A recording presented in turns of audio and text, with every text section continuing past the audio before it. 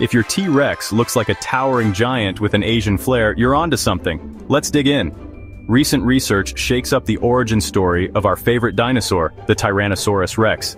New studies reveal that T-Rex's ancestors likely migrated from Asia to North America around 72 million years ago.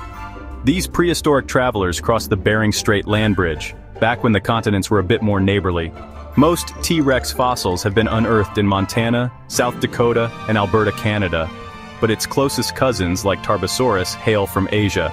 This means that while T-Rex thrived in North America, its roots run back to Asia.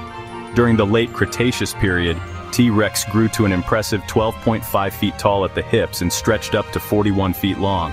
They dominated Laramidia, an ancient island continent spanning from Alaska to Mexico. So, what's the deal with their gigantic size? The Cretaceous thermal maximum, a global warming event 92 million years ago, set the stage. As temperatures cooled, other large dinosaurs went extinct, leaving room for tyrannosaurids and megaraptors to bulk up and rule the land. In short, T-Rex was a massive Asian immigrant that conquered North America. Pretty cool, huh? If you enjoyed this dino deep dive, please like and subscribe. Article link is in the description box below.